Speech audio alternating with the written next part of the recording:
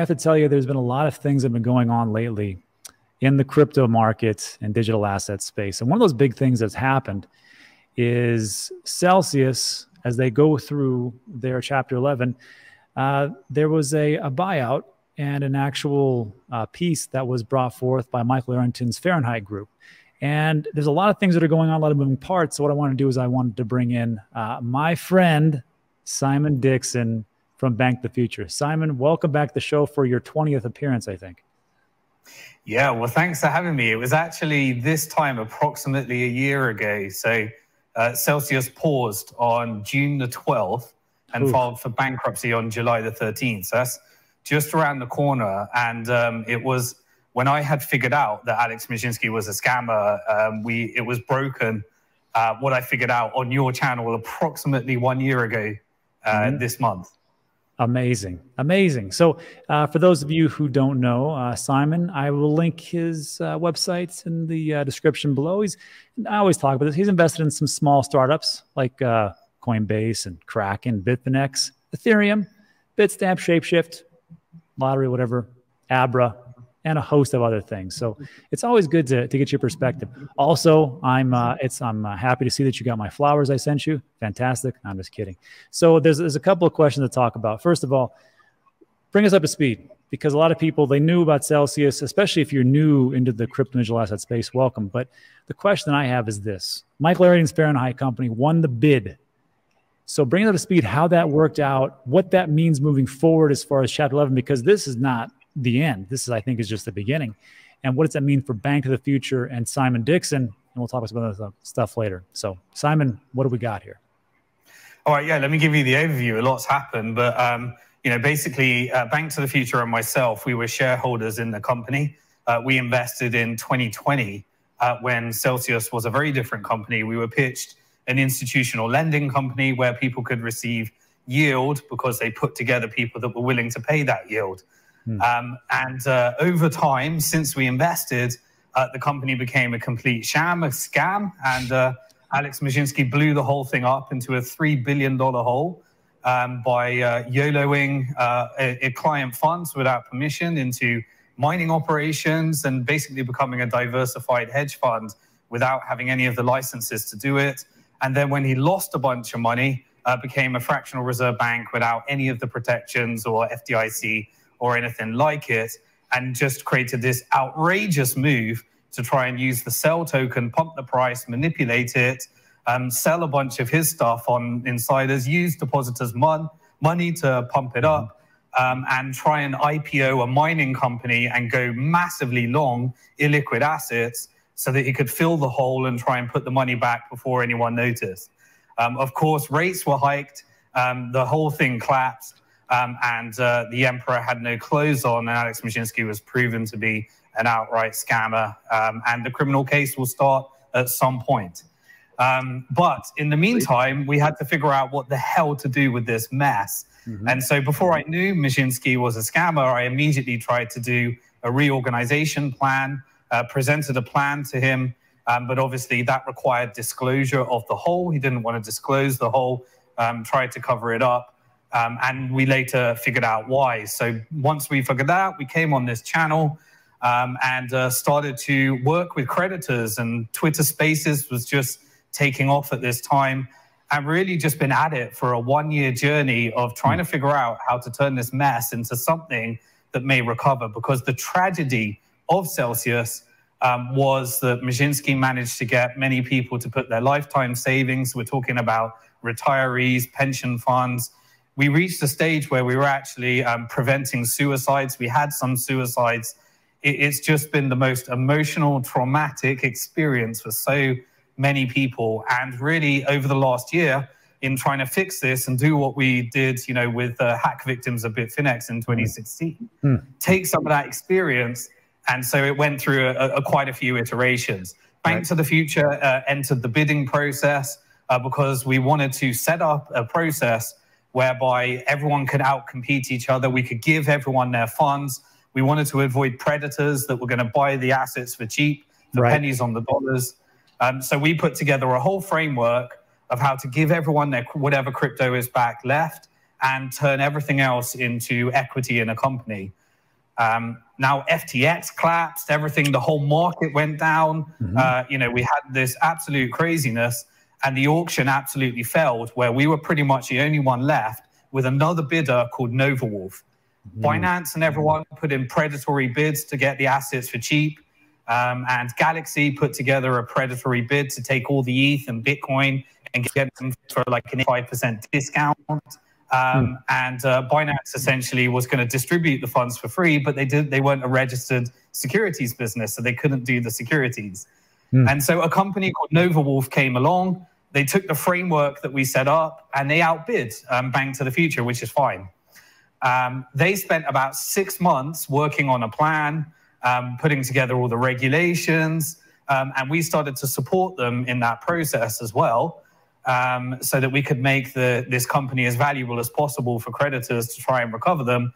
And in the final part, some of the people that we were bidding with right in the beginning, our mining partner like US Bitcoin Group, decided to work with Michael Arrington and put together what eventually became the winning bid. And so we put it in this auction called a stalking horse. And every day people were like, well, we'll offer 100 million more and we'll offer more equity in the company. And suddenly this bid actually worked into exactly what I originally wanted to put together in the first place. I think we achieved the best result we could. And it has this backup plan, which is really important. If the SEC won't approve it, then it moves into a controlled liquidation with a backup plan, so that we can get really the best result for creditors. And that's a lot of hassle in between, but that's where we are right now. The Fahrenheit Group, they are called, is a group and a syndicate of people that have won the auction, won the bid, and there's a backup plan in case the regulators won't approve this plan. By the end of this year, hopefully everyone will be getting as much crypto that is left, their Bitcoin and ETH back, and then equity in a company that if we can make it succeed, then it has the potential in a high-risk, high-return basis, just like any company, to become one of the largest mining operations, a staking business, and really take the $2 billion of assets that remain and manage those to try and make a recovery for creditors. So we want to achieve the impossible, try and do the Berkshire Hathaway, float it on NASDAQ, and just really do the best we possibly can to turn this shit show, an outright scam, into something that might be good for creditors and may give them a recovery. Hey, sometimes you got to polish that turd, right? You got to take life that gives you lemons and turn it into lemonade. So all those things that just happened, it looks like that this new people are going to get some equity into this new company, which sounds fantastic. And they might actually get some of their crypto back, depending on how that all works. When will we know? I mean, kind of, when will we know if we're going to do through a liquidation or this is going to go through? Because again, I think this is the first step to a little bit of retribution. Yeah, well, there's several hurdles to overcome. So firstly, Alex Mashinsky is going to come back. So he's actually trying to prove that this was all FTX's fault. He's trying to get as much money out of the estate as he can possibly get. He wants to take the token that he used and try and get 81 cents for it because he's the largest token holder, and just extract more value out of the estate. So we've got to overcome that hurdle. Also, the shareholders, there's a real big problem. If Bitcoin and crypto do really well before we get out, they could simply take all of our crypto, sell it for dollars, pay everybody off in dollar terms, make everyone whole in dollar terms based upon the lower the price, and give all the assets to shareholders. That's a real risk. And the shareholders are actually trying to take and rape creditors for that. I am actually a shareholder, so it creates an interesting situation. But as I said, I've always disclosed that exactly how this can work. So there's also you've got to settle between all the people that had all these loans and how that actually works. Right. Then the judge has to approve the plan. Then the regulators, we had in Voyager, the Department of Justice objected because they were trying to save. The good thing about Celsius now is even the company, the law firm, Kirkland & Ellis, that were representing Celsius, they've thrown Alex under the bus and said all creditors deserve everything they can get. They're suing Alex as all that type of stuff. So everyone's kind of on the same team, but you have these weird dynamics where people that bought Cell Token are trying to side with Alex Mashinsky to try and get the best result, which would lead to them taking a bunch more out of the estate. But then many of the people that own Cell Token on the app were genuine victims as well. But some of them are just working to kind of, so there's all these weird dynamics. I would say by the end of this year, if everything goes to plan, we will know whether this is a controlled liquidation. We would have received our crypto back, and we'll have equity in the company. That's my ambition. It's become an absolute obsession, this project. I've been going live on Twitter Spaces every week, trying to update people on, to me, it's an obsessive, interesting project because I like doing this thing as a financial geek. But at the same time, I've met people that I now consider my friends that were just scammed into this thing. And I just can't stop until the job is done. It's just an outright obsession now. Yeah, I get it. We all get obsessed, and that is for sure. Which will lead me to my next question. But before I get to that, I will say this: I don't understand the Celsius part of the token and people saying, well, it's worth 81 cents. To me personally, I take a look at the Celsius token, I see there's no value whatsoever for what it does. When there was a company called Celsius, I can understand that. That would give you discount on fees, and that would bring you to other enlightenment or other different positivity that it could happen. But right now, I just don't see it. That is my opinion, and I will just stick with that. However, with everything that you've been going through, this will lead me to this next point, which is this. I've heard you on a lot of Twitter Spaces. I've seen you a lot on YouTube. I've had you on my show. But nobody has taken more crap than I think you have on Twitter. But it's not just about taking that amount of manure that you have, but it's your attitude. And just walk us through about this, because I got to tell you, some people on social media flip out, but I've never seen you pissed. I've never seen you super angry. So walk us through, like, when someone calls you just a bold-faced liar, tells you to F off, tells you that you are the biggest scamming piece of trash that's out there. These are some of these, like, real people that say these things. How do you deal with that? Because I've never seen anybody take it in stride like you have, even myself. Yeah, well, naturally, when I came and told the community, because I was the first to break that this is an unlicensed bank, it's registered as a hedge fund, and everyone went through the stages of disbelief. Immediately there was, they built a relationship with this guy that did an AMA every week, and then I come along and suddenly tell them, hey, by the way, we've all been scammed, including myself. I'm actually, interestingly, an aside point, and then I'll answer your question, is one of the people that's clearly aligned with trying to repair Alex Mashinsky's reputation along this whole process. He tried to actually prove that I took out $8 million from the platform. So he went through and he realized that I had applied for a loan. And when I audited my account, I realized that they actually swiped 289 Bitcoin from my account that I didn't notice. And I looked at, because of that, he actually saved me millions and millions of dollars by trying to scam bust me. And it turned out that I was entitled to 289 more Bitcoin than I understood. And literally, they deleted it from my account. I was the only one that happened to. That's how badly run this company was. And me, the idiot that did it, I was working so long on other plans, I didn't even audit my own account and realize this. But I think, that's an interesting story in the types of things. And I think really, to me, it's karma. And so really it went from a lot of people to, there's only about 10 or 20 people left that haven't figured out the whole game that's being played here. And so, I think we do this really strange thing as humans where there'll be, you probably do this when you're going through your YouTube comments. You'll have like 100 or 200 comments of people that are saying that was the best content ever. And probably the only one you reply to is the person that really wound you up and said something stupid. You're a scammer or something like that. And then you put all your energy into this one person, forgetting about the 200 people that you should have been responding to that actually want this content or are liking what you do. So it's like a human psyche thing that we tend to do. And it's really, destructive. So for me, it's been a real experience. But every time I've kind of gone off the rails saying, I don't need this, screw it, let the process go. I get on a Twitter space and I hear a story of, the world we're living in right now with all this AI and all these things of people losing their jobs and all the disruption coming up. Imagine if you were 75 years old, you put all of your money into Celsius, you managed to get all your retirement funds, he managed to get them. You've got no chance in the job market today with all of these trends. You can't up at all. And it's just that perspective of those are the people that we've got to do this for, because it means so much.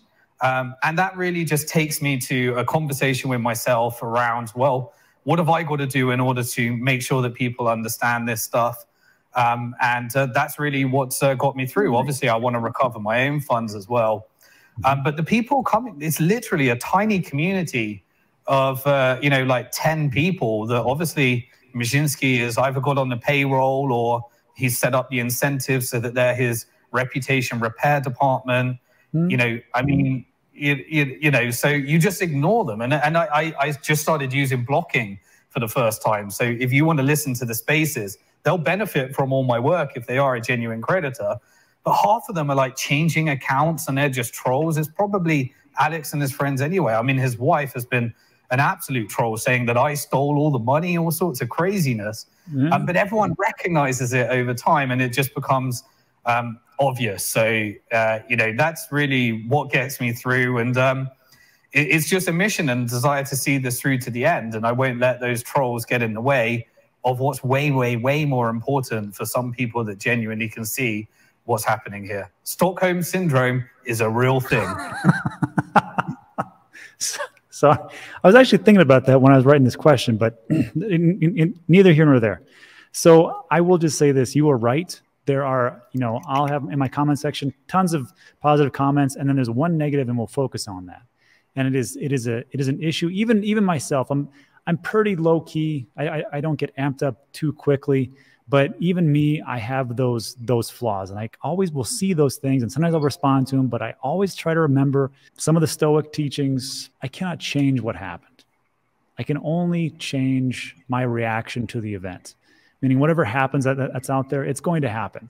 We're going to see the market, it's going to collapse, it's going to come back. But I can't change the event that happened, only my reaction to said event to bring me forward. All right. Yeah. So that'll well, the other thing, Rob, as well, is the truth just came out. So people were accusing me of bidding assets on the cheap, and then my bid was actually leaked. We gave all the coins to creditors and 100% of the equity, and we're not charging hundreds of, tens of millions like everybody is now charging. So the truth just came out, and eventually, when I said these things that everyone just thought wasn't true, I said, you won't hear from Maszynski again. He's going to prison eventually. This is going to Chapter 11. They're not illiquid. It's insolvent. There's no way this gets through. The regulators aren't going to allow Celsius 2.0. There's going to be a bid, and you need a regulated bidder. And this is a security. That's an illegal token offering. And pretty much most of what I said came to fruition. And where I got it wrong, we were just working with genuine people, and I'll admit when I'm wrong about something and whether it's speculation, and just stay on track to that, really. So the truth just comes out. You can't get away with shit right now. If I'm ever, exaggerating the truth or something, I'll get my punishment. Karma comes back to bite you. That's exactly right. I mean, I'm wrong all the time. Just ask my wife. All right. So that'll kind of close us out on that piece. And it's, what? We're wrong. We figured that out, and hopefully we can move forward. So speaking of things that were wrong, there was a video that we did back in February. And I was under the assumption, as far as everything that has to do with Gary Gensler and the SEC, Gary Gensler bad, everybody in crypto good. And I asked you this simple question. I said, and I'll link this in the description so people can watch it. It starts around the 11-minute mark or 12-minute mark. I just asked you, I go, who's lying? Because it seems like nobody can really go forward with the SEC, and Coinbase comes in and then they get a Wells notice. What is the deal? And you told me very simply, you said, Rob, you don't understand. He goes, I've done this before. Bank of the Future has gone through and we try to get a broker-dealer license because we're an ATS, an alternative trading system.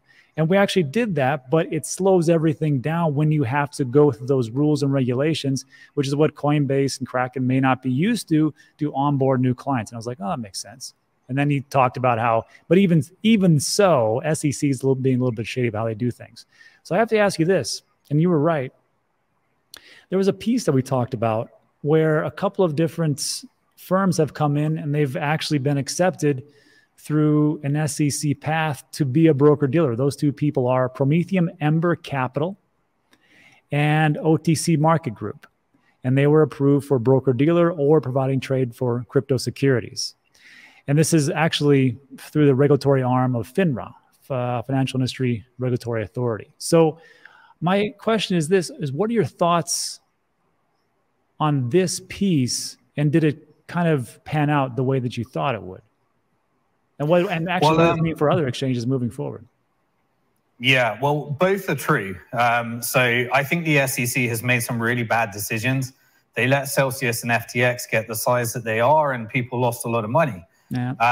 At the same time, you know, you can see the flip-flopping between make sure you apply, and we went through some of those processes. So, you know, the broker-dealer and ATS, which is how you do trading with securities without being a national exchange, we sold that to Coinbase, and Coinbase acquired that, and they've been trying to do security tokens through that. But we've spent, I mean, at Bank to the Future, we're actually now the longest standing company in Bitcoin, and we're the world's first regulated securities business. We spent a decade trying to comply with all this shit that you have to, and we had to rebuild it again and again, like 3 times as all these new rules and regulations come through.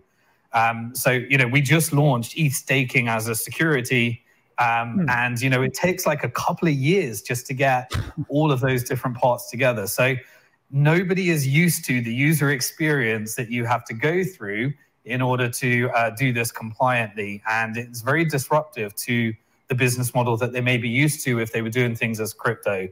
And so really, you know, both are correct. But I do think that the SEC they've had a lot of criticism for good reasons. Yeah. And they have to start letting these people get regulated. And I do also think they pick winners and losers. You know, there's some politics going on with whatever happened with FTX. There was some politics going on with what happened with Coinbase and Ripple and all these things. And the US is certainly losing, you know, a chunk of this market in order to protect the incumbents because they are, you know, because they don't want the rules to affect everyone going off their normal exchanges and then coming over here. And that is really what this is about. Imagine if you implement a little thing and then Google suddenly says, right, I'm delisting off NASDAQ, I'm creating a security token, and we're going over here. You know, it can be incredibly disruptive when you are the largest capital market in the world. And so you've got to get inside that. And plus, this industry, we just fucked up, to be frank. Sorry to swear. We embarrassed our industry. We do all sorts of scammy things. We're our own worst enemies. True. And we did some things which are just unforgivable. They're going to lead to a lot of people saying, you should have regulated, please regulate this stuff harder. I lost my life savings. That only comes back with, to more shit. But it's the natural evolution of innovation. And I think we come out at the end a better place. And thankfully, there's competition amongst countries. You've got El Salvador that's coming out doing digital securities. You've got Europe that's doing virtual asset service provider regimes with all insider trading, all insider information, all of those things. And the US just needs to catch up with what the global regulators are saying everyone else needs to do. Yeah. And I mean, yeah, we're trying to catch up, but America's going to be, they're going to be in, a little bit stalled out because of the leadership that we have with the Biden administration and with Gary Gensler and moving on. I will say this, there is one positive thing, and you say, you know, we effed up. We effed up a lot of things. It is good for people like us to maintain and stay in this industry because of all the lessons that we've learned along the way. I mean, you were investing in Bitcoin in 2010, 2011. You went through the Bitfinex hack and kind of got them out of that. And then now we've gone through all the stuff with the Voyagers, the Celsius, the FTXs. So moving forward, I think it's on us to remind the people that come after us and say, look, these are the pitfalls of crypto digital assets. It's going to change the world, but you have to understand the problems that we're going to have. Never forget. So I can see that. I guess that would lead me to my last question. We get out of here is we're in a sideways slump right now, but we've gone through a couple of bear markets. You've been through more than me, but how does everything look in 2024 post-halving? How does the market look, and how does the landscape as far as like, I mean, just macro and in general? Yeah, so this whole thing, Rob, I've been working on 3 main projects. Obviously, the Celsius thing, but I was also, for the last 2 years, I've been writing my book. That book there was the first published book in the world to include Bitcoin. It was published in 2011, and it also talked about how banking is going to transition to central bank digital currencies. Before that was a word. It actually played out in the 2023 bank run crisis in the US.